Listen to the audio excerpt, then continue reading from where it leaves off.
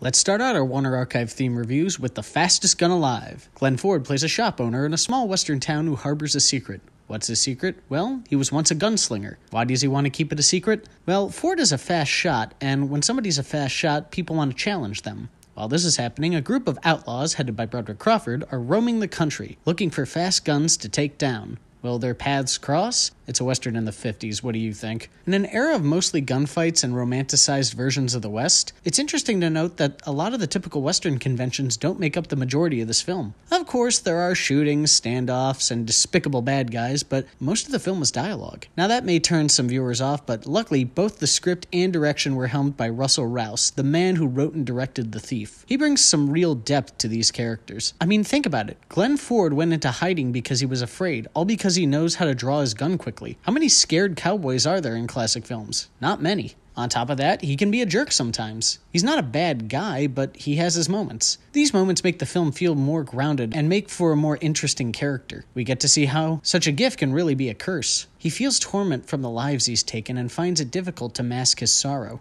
I will say, I think Broderick Crawford's character is a little on the one-dimensional side, but Crawford is just so good at being malicious that you kind of forgive the film for that. Crawford's character is obsessed with holding the title Fastest Gun in the West and will stop at nothing to get it.